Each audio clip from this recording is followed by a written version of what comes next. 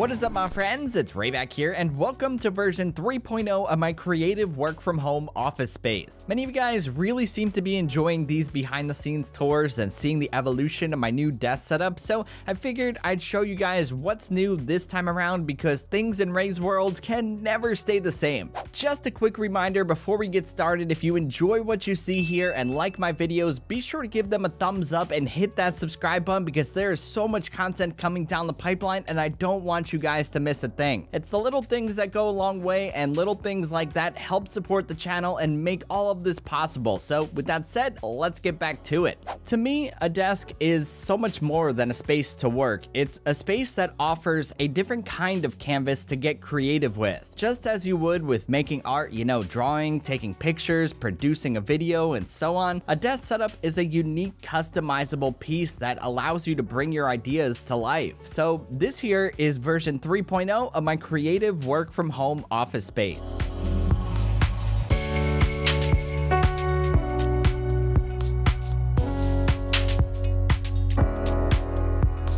The desk I'm using is the Uplift V2 Commercial. It's been the foundation of my new creative setup that I've been using since about May of this year. I have the 60 by 30 inch version, and it's a nice spacious surface to work on, whether that's sitting or standing. The whole theme of my setup revolves around the walnut wood finish on my desk. It's a color I've always been drawn to, and it just creates that cozy log cabin rustic vibe that I really love. You may notice this time around that things are brighter on my desk, like much brighter. That's because around the back I added a Philips Hue light strip. This not only lights the space up nicely, but it also allows me to change the colors and set the mood for how I'm feeling. I also film a lot on this desk now, so it creates a nice lighting environment to just create different scenes. Another thing that's new here is the addition of a Dell MSA20 monitor arm for my Dell U2720Q 4K display. Since the beginning of this setup, I've always been curious about adding a monitor arm since it would free up a lot of space on the desk, and doing this actually made a huge difference. Not only does this allow me to store my MacBook underneath the display, but the arm also has built-in cable management to feed the wires through. So in short, this basically results in a single USB-C cable popping out and running to my MacBook Pro. This powers my computer, it allows me to use the external monitor with my computer, and overall it just creates a nice, neat, and organized tech setup. Another cool thing about the U2720Q display is that it acts as a USB hub, so my Stream Deck Mini and wooden clock are all connected and powered by the display. Additionally, there's also ports on the side of the display which I use all the time to transfer content from my SD card or use an external drive. I didn't realize it when I bought it, but this monitor is fantastic. It's just great for creating a convenient and clean minimal setup. While we're on the topic of tech, you may have noticed the new stand that I'm using for my MacBook Pro. It's the GrowMade Laptop Lift. It's actually a pretty funny story as to how all of this came to be, but long story short, I purchased a number of items from GrowMade for the first version of my setup, and that video caught their attention, so they offered to send me over some products for my setup, which was really kind and really awesome. In addition to the laptop lift, I also got their brand new vertical MacBook dock, which will definitely be getting a lot of use, and a matte desk pad, which didn't quite fit on the Uplift desk due to the grommet holes, but it does fit perfectly on my studio desk, which is really great. I absolutely love GrowMade products, and there's a reason why I bought them for my setup. Not only are they beautifully designed and match the walnut wood finish on my desk, but they're each individually handcrafted in a workshop, so you can literally feel the quality and beautiful craftsmanship of each piece. They just give off that minimalistic vibe, and I really do have to take a second here to give them a huge shout out for bringing my setup together because they didn't have to do this kind gesture at all, so it was just very nice. And lastly, the final thing new this time around is cable management. Since my last setup video, I did a whole lot of managing cables, which resulted in a very nice clean look on both the top and the bottom of the desk. I talked about this in the past, but I am very much a perfectionist, and everything has to be just so in my world. So zip ties and Velcro, they're very much my best friends when it comes to bringing my workspace to life.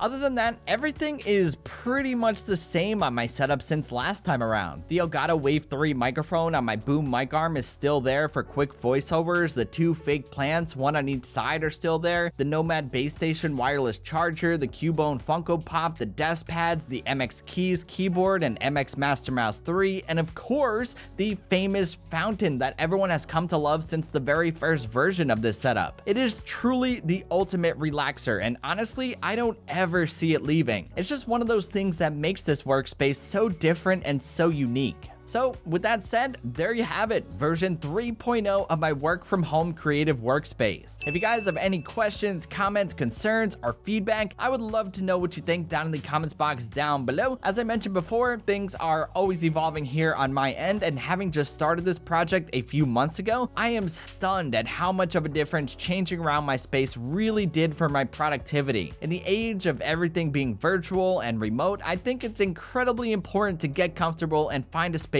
to make your own. Trust me, it really does make a difference. Anywho, that's about it for this video, guys. I hope you enjoyed it and found it helpful. If you did, you know the drill by now. Be sure to give it a thumbs up and hit that subscribe button because it always helps out the channel. And until the next one, I'll catch you guys later. Peace!